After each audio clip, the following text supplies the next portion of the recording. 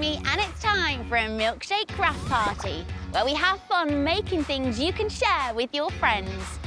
I think for today's craft, I'm going to make something fruity with my hands. I really do love coming for walks outside because there's so much to see and you get to breathe in all the fresh air, which is really good for you.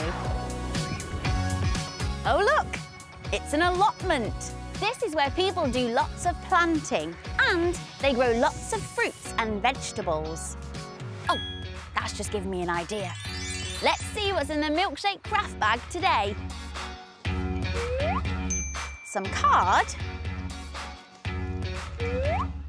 some red paint, and a birthday candle.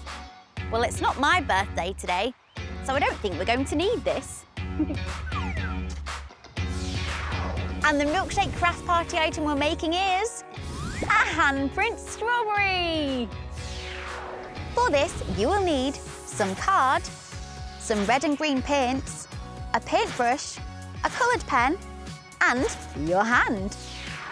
Are you ready for a craft party, milkshakers? Brilliant! Let's craft. Step 1. First, this is the really fun bit. We need to paint our hand with red paint. Make sure that it's all covered. Oh, it feels really squidgy. I love it. Once your hand is completely covered in red paint, press it down in the middle of your paper. After this, make sure you wash your hand. Step 2. As you can see, milkshakers, I filled in the gaps of my strawberry a little bit with some red paint.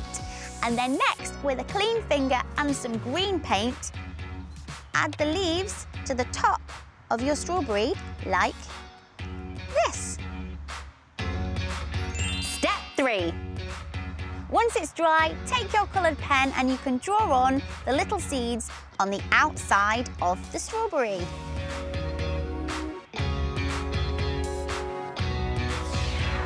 And just like that, you have your own handprint strawberry. I think it looks delicious, just like the fruits in the allotment. Why don't you try making this at home with your friends and family and have your very own milkshake craft party? Bye for now.